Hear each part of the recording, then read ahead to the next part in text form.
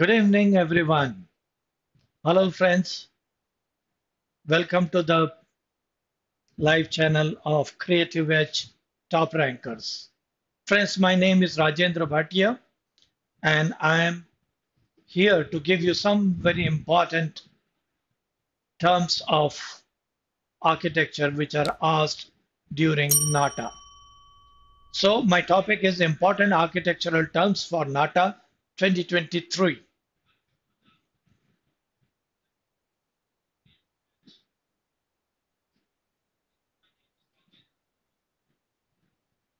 I will be taking some of the important questions idea as to what all to be studied as far as AAT is concerned, Architecture Awareness Test. Now, I have used the same term what IIT uses for their final examination while giving entrance to the architecture students. There, you know that the stream is like you have to clear the JEE prelims and then advanced and then AAT. However, this term suits best to the architecture awareness part of our syllabus. Like some of the sample question, identify the picture and select the two correct options. Sill plate, mud plate, ground gel, midnight sill. To such question, the answer will be A and D. What were A and D? Sill plate and midnight sill. So friends, note, sill plate or sole plate is in construction and architecture is the bottom horizontal member of a wall building to which the vertical members are attached. Other names are ground plate, ground sill, ground cell, and midnight sill.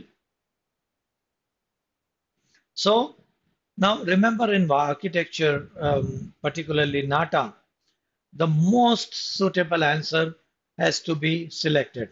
Or in other words, you should go with the selection by rejection. I will be covering up a lot of things in coming up couple of days for you all. Like I will be live with you every day, Monday, Tuesday, Monday is today, Tuesday and Wednesday as well. So friends, be attentive to my these small presentation, which will give you some idea as to what is to be done in NATA examination. At the same time, I will request you to not to ignore my um, upcoming course, which I'm going to announce right in the end of this presentation. What is a vault in architecture? Select the two correct options with reference to it.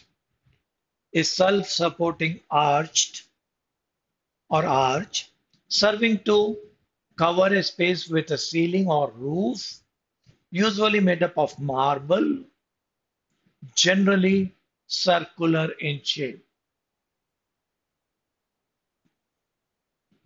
A and B, that means a self-supporting arch or serving to cover a space with a ceiling or roof are the correct answer. Now, the notes for that. In architecture, a vault is a self-supporting arched form, usually of stone or brick, serving to cover a space with a ceiling or roof. The simplest kind of vault is the barrel vault. Now, here I have selected some of the typical vaults. There are many more also, but in Romanesque time, the barrel vault was one of the most common one and the simplest also. Also, it used to be called as a wagon or a tunnel vault, which is generally semicircular in shape. The other vault that I have given into picture are groin vault. That was a late Romanesque period. Then rib vault, like there is a rib here and on across it also. So the rib vault, late Romanesque and early Gothic period. And then the fan vault, which is like an ellipse around, but the openings are like arranged in a fan shaped. So that is fan vault. That was purely in the Gothic time. We come to the next question. Which of the following are types of inorganic building materials? Very simple kind of question. And you have to select two of them. And well, I think you know what is organic, what is inorganic. That simple question can get you 2 marks straight away. So B and D out of mud, gypsum, wood, and cement, right? So gypsum is an inorganic substance, and cement, everybody knows, is an inorganic material. Organic material are mud and wood.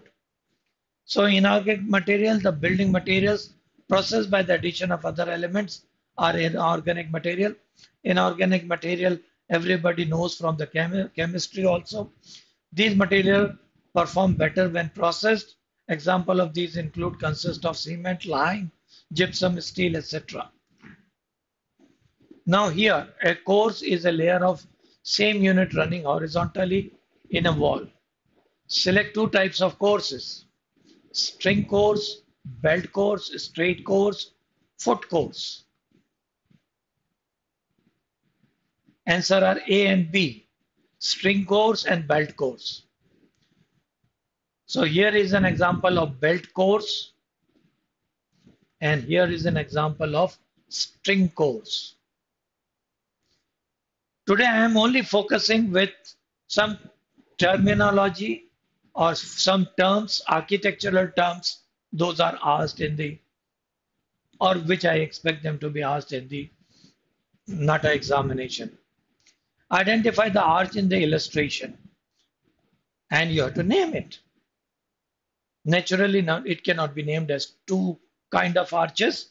It has to be one kind of arch. So the answer will be only one out of the four options given: equilateral arch, lancet arch, drop arch, and Tudor arch. B is the answer, the lancet arch. The lancet arch is a variety of pointed arch in which each of the arcs or curves of the arch have a radius longer than the width of the arch.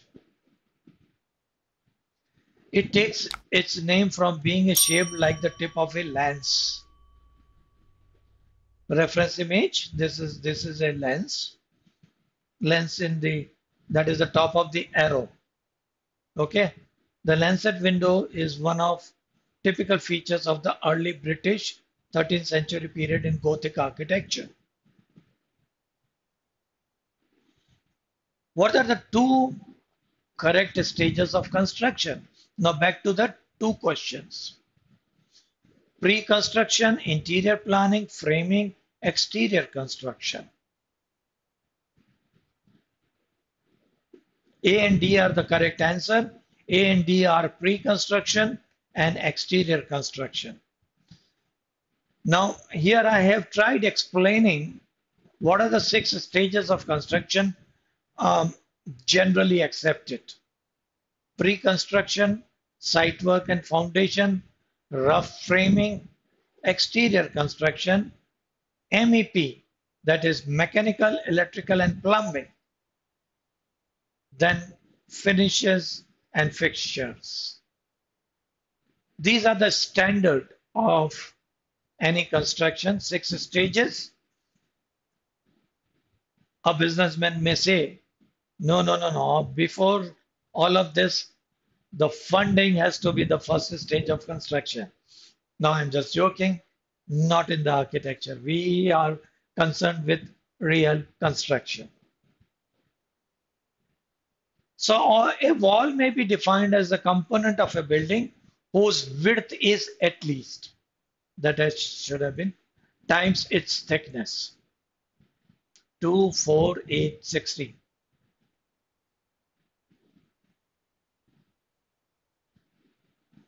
It's only one answer to this, and that is 4. Explanation: a wall is a vital component of building whose function is to Divide the space of the building. Generally, the width of a wall exceeds 4 times its thickness. There are basically two types of walls, load bearing and non-load bearing walls. So, would you like to join for a course with Creative Edge? Look at the offerings on the next slide. I am happy to announce a power-packed NATA crash course of 15 days. The course includes live classes, recorded lectures, mock tests with video analysis, advanced counseling sessions, e-study material, comprehensive coverage of course. Starting date is 22nd June. Price is just 2,999. Enroll now through the number 7676564400. And yes, the same repetition, price 2,999. Enroll now. I will just look into some of the questions if they are worth. Now, hello, sir, is no question.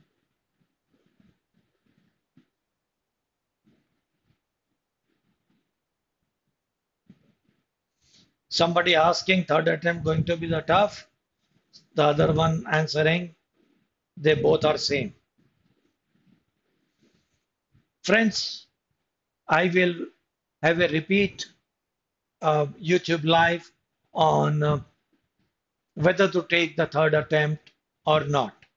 Incidentally, the application time has been shifted to 27th June. Earlier it was 24th announcement. And yes, you can apply on up to 27th. And the exam is, of course, on 9th of July. Whatever I am taking today as my life is all about the important architectural terms, but these are not the all, these are the sample ones. Similar things can be studied with us during upcoming 15 days power packed NATA crash course. Right, friends? So see you tomorrow as well. And in the meantime, if you haven't yet subscribed my channel, don't fail to subscribe. And and of course, you can ask questions as well on 7676564400. They get conveyed to me. Bye bye for now. All the best.